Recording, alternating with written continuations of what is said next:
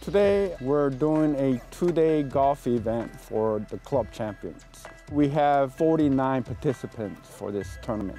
We have 4 different flights. We have championship flights, and then we have A flights, and then we have senior flight, which is 60 and over, and we have ladies champions. Evergreen Golf Course has a 9-hole golf course, so they have to play twice. It's an individual stroke. There's no handicap applied to this tournament.